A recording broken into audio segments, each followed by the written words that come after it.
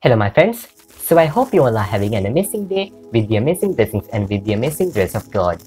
My name is Delaine Shannon and welcome to another video.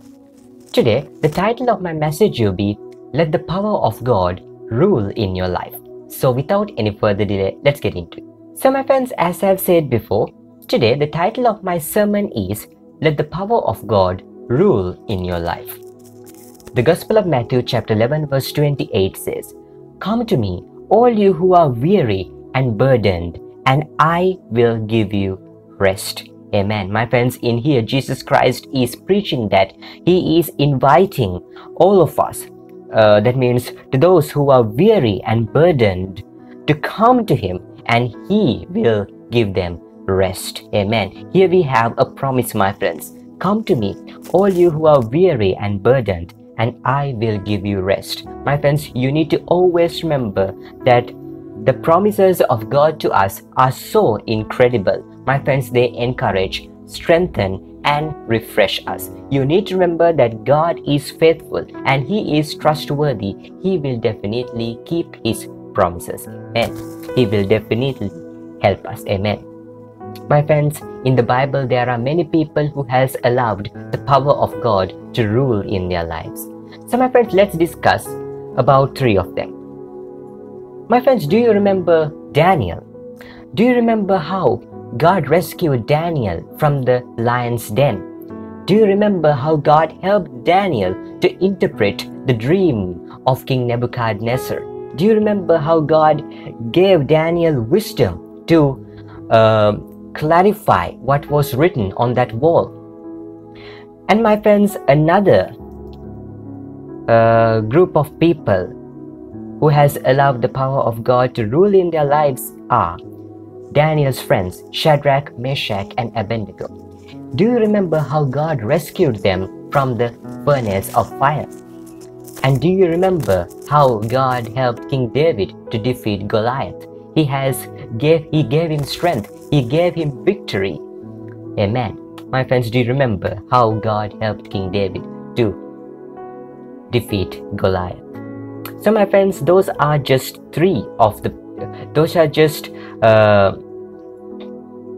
five of the people in the Bible who has allowed the power of God to rule in their lives. If you have read through the Bible, you may know many people who has allowed the power of God to rule in their lives. So my friends, Psalm chapter 9 verse 9 says, The Lord is a refuge for the oppressed, a stronghold in times of trouble. Amen. My friends, the Lord is a refuge for the oppressed, a stronghold in times of trouble. My friends, Psalm 46 verse 1 says, God is our refuge and strength, a very present help in trouble. Amen. My friends, and you need to always remember that God will definitely answer your prayers. Isaiah chapter 55 verse 11 says, My word will not return to me void, without accomplishing what I desire, and without succeeding in the matter for which I sent it. My friends, you need to remember that God will definitely answer your prayers. My friends, the prayers of a righteous person is powerful and effective. My friends, the reason why you are not receiving answers to your prayers may be you need to remember that you need to have faith. Faith is really important, my friends. Without having faith, it is impossible to please God. A way that you can use to increase your faith in God is by reading the Word of God. My friends, the Bible says that faith comes through hearing and hearing from the Word of God.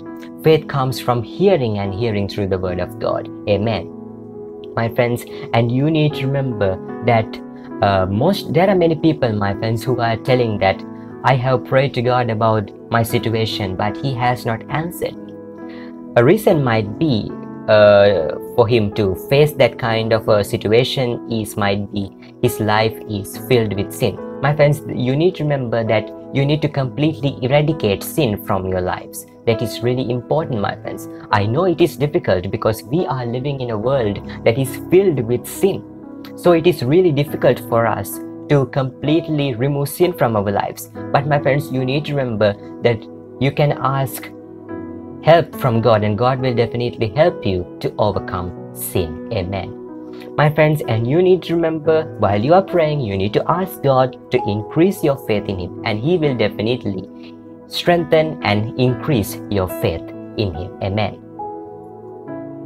In the book of Philippians, the Apostle Paul is saying that I can do all things through Him who gives me strength. Amen. The book of Proverbs chapter 3 verse 5 to 6 says, trust in the Lord with all your heart, and do not lean on your own understanding. In all your ways acknowledge Him, and He will make straight your paths. Amen. My friends, we need to remember that we need to trust in the Lord with all our hearts. That is really important, and we should never lean on our own understanding, because we are just humans, my friends. We are humans that is formed by dust. Amen. And my friends, we need to remember that we should never lean on our own understanding, but we should trust in the Lord with all our heart. In all our ways, we need to acknowledge Him, and He will definitely make straight our paths. Amen. The book of Isaiah chapter 41 verse 10 says, fear not, for I am with you. Be not dismayed, for I am your God. I will strengthen you and help you. I will uphold you with my righteous right hand. Amen. My friends, you need to remember that God will definitely supply for all of your needs. Amen. As the Apostle Paul has said in the book of Philippians, I can do all things through Him who gives me strength. And he has also said that do not be anxious about anything, but in everything by prayer and petition with thanksgiving present your requests to God. And my friends, God is faithful to answer your prayers. He will definitely answer your prayers. Amen. The thing is, my friends, you need to pray in the Spirit and in truth. That is also really important, my friends. You need to worship the Lord in spirit and in truth. Psalm 91 verse 1 says, he who dwells in the shelter of the Most High will rest in the shadow of the Almighty. Amen. The book of Exodus chapter 14 verse 14 says, the Lord will fight for you, and you have only to be silent. Amen. My friends, you can remember how God was being with the Israelites as a pillar of cloud by day and as a pillar of fire by night during their journey from Egypt to the promised land. And my friends, you can remember how God divided the Red Sea for them to cross to the other side of the land. And my friends, you can remember how God supplied them manna. Amen. So my friends, and also my friends, Hebrews chapter 11 verse 16 says, and without faith it is impossible to please God, because anyone who comes to Him must believe that He exists and that He rewards those who earnestly seek Him. Amen. Billy Graham once said that the Christian life is not a constant high. I have my moments of deep discouragement. I have to go to God in prayer with tears in my eyes and say, oh God, forgive me, oh help me.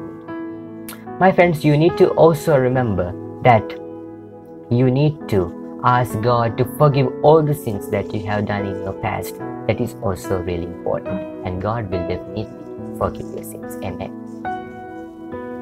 C.S. Lewis once said that life with God is not immunity from difficulties, but peace in difficulties. Amen. So my friends, I hope through this you have understood about the importance of letting the power of God to rule in your lives. So my friends, I hope everything is clear and coherent in today's video.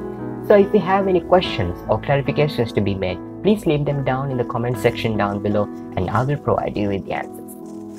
May the grace of our Lord Jesus Christ be with you today, tomorrow, and always. May God bless you and keep you. May God make His face shine upon you and be gracious to you.